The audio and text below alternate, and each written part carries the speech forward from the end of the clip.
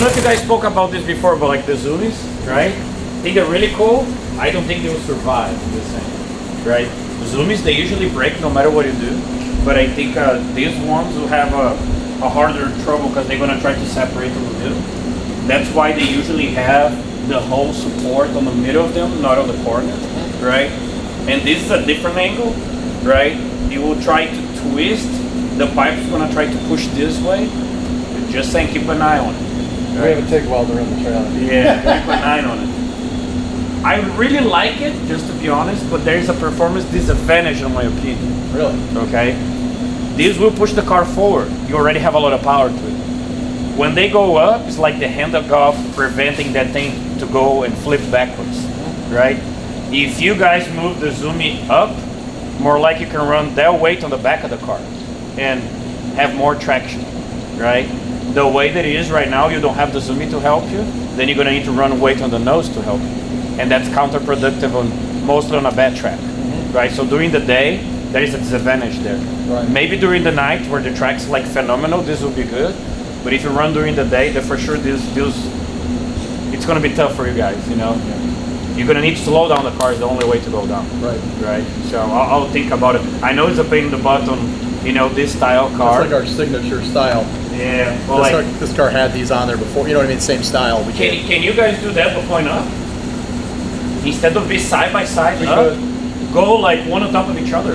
We could change, you know, something like that, because I'm telling you, run like this, right? Yeah. You're not going to redo right now. Run like this. Yeah. Do another set pointing up. You guys are going to be like, what the hell happened to the car?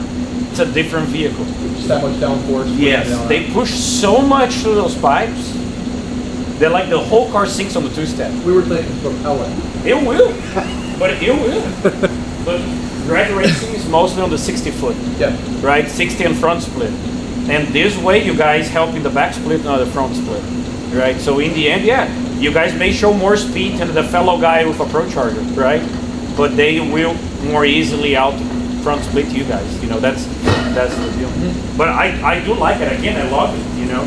But like I would point them up, even if they stay like that, right? Keep them all that, but the end, put the pipe up, right? And the next one, pipe up, you know, almost like a, where's the name of that? Like a flute, right? They're all four pipes kind of up on a different angle. There will be an easy way, and you're gonna see it's completely different, completely different.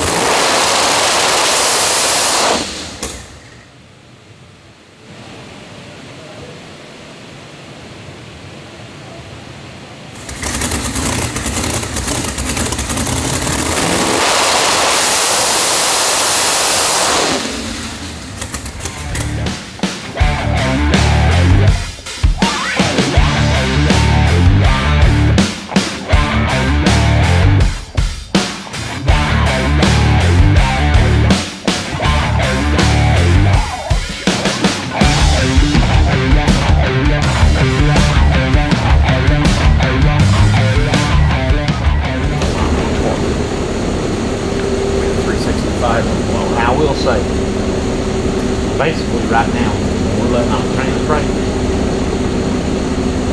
You've got enough power to take some 60 foot. Like it's everything the motor's got. Doing what it's supposed to do. Yeah. Calm down power-wise a lot on the track. Yep. Oh, so the front. That's why it's so aggressive. Well, that's why it's so aggressive over the high speeds, pitching weight back to the back.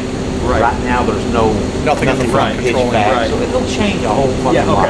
Okay. That's all I'm. Yeah. I wouldn't be surprised. I didn't think we were in left field. But you gotta go lay those buttons. Yeah, I'm with you. I'm ready. You know?